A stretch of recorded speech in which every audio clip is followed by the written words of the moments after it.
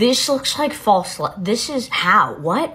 Okay, guys, I had to do it. I picked it up. I got the Telescopic Lift by L'Oreal. I'm just very curious to see how this looks on my eyes. I'm purposely not putting any eyeshadow on or liner, because I really want to see the detail of this mascara. The wand is something that I normally wouldn't be attracted to. I like a fuller wand, and this one feels like it's plastic. And we're gonna give it a couple coats, because that's what I would do anyways with a different mascara.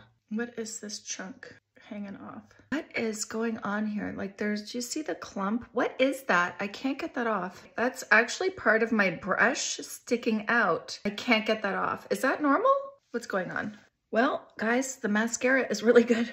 How do you put it on the bottom? I literally want to cut that off. I have no friggin' idea what that is. Did I get a faulty brush to do my TikTok video? I'm gonna put it up against my favorite mascara, which is the Tarte tubing mascara. You guys see me use this all the time, and see what happens to see what the difference is. Okay, 1 coat, 2 coats. I'm gonna do 1 more.